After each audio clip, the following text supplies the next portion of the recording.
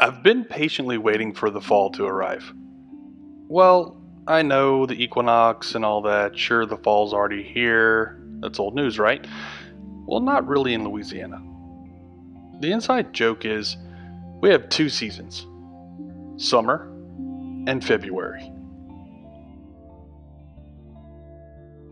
With that said, today was really the first day that I could get out and get some clear pictures in fall type weather.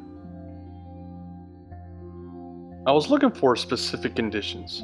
I wanted the water and air to be about the same temperature, and I also wanted a low humidity level. The only negative thing I can say was the wind. The wind just crushed my telescope. This is the stabilized version of the video.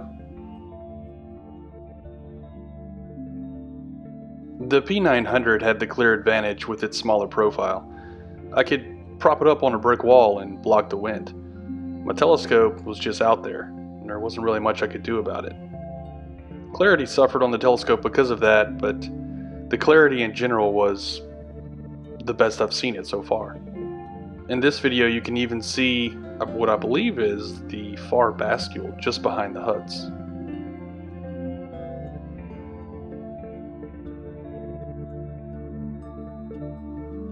Yes, that's definitely the bascule.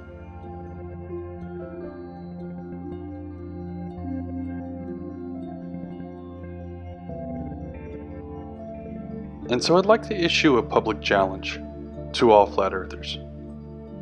Grab the same gear, go to the same location, and take these same photographs.